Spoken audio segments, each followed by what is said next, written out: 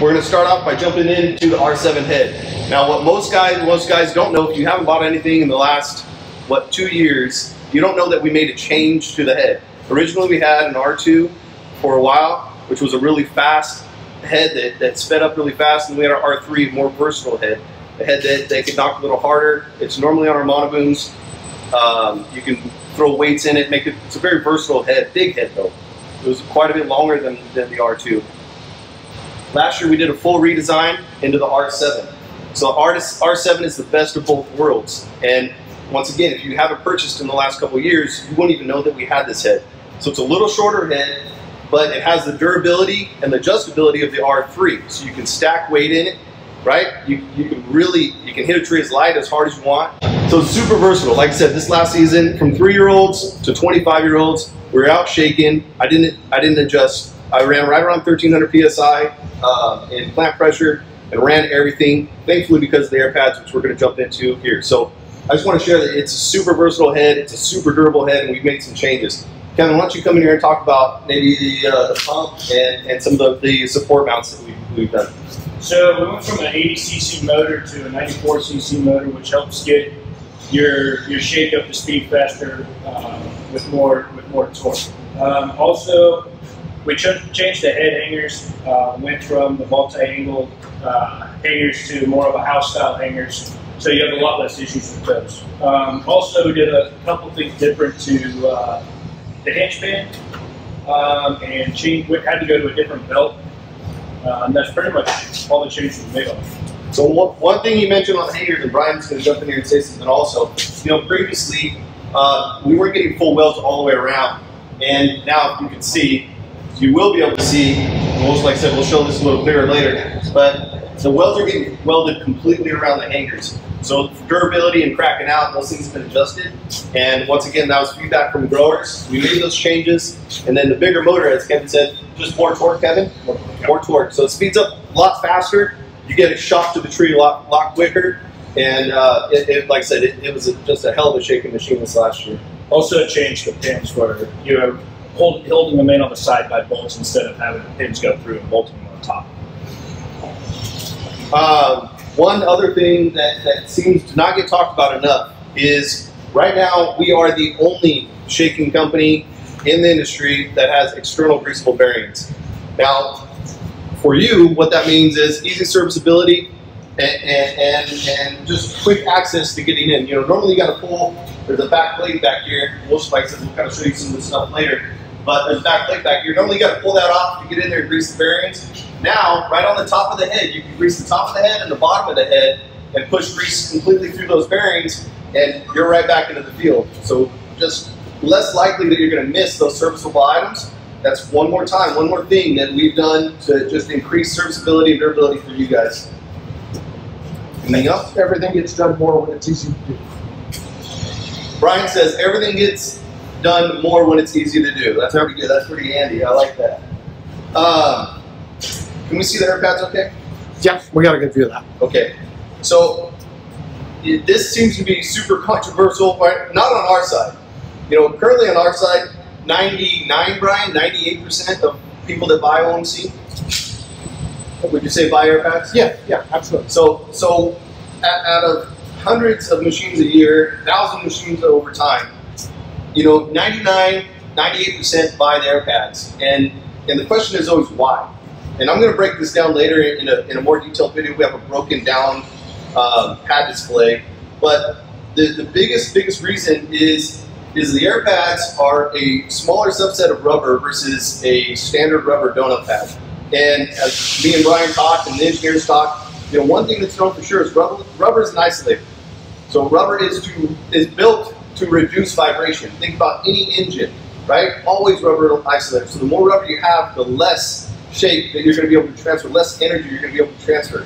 And if you look inside those donuts, those rubber donuts, they usually have about this much room to be able to crush down and create a pocket. Well, once that's taken up, now the rubber's pushing back. And we talk about barking trees. No one wants to bark trees. No one wants to create that everybody hates that. You want to talk about damaging trees or causing problems. We have guys that specifically ask for, whether it's custom shake or companies, for the air pads or the air pads because they're known for barking less trees. And the reason for that is, once again, it's a smaller, and we'll show this later in a more detailed video. It's a smaller circular pad that has less rubber on it, and then it's filled with this nylotron fill. So it's kind of like a sandbag to the fact that now it's just going to create a natural pocket around that tree.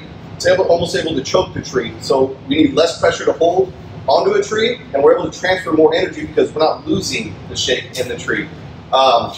You can see me okay? Yes, sir. Yes, sir. Any questions? No questions. I'm running through fast, guys. If you have questions, let me know. The other thing that we do is the #1 killer of rubber, any rubber, is heat. And sorry, I got Kevin Streetsman sneering at me behind the screen. Don't do that again. Sidetrack.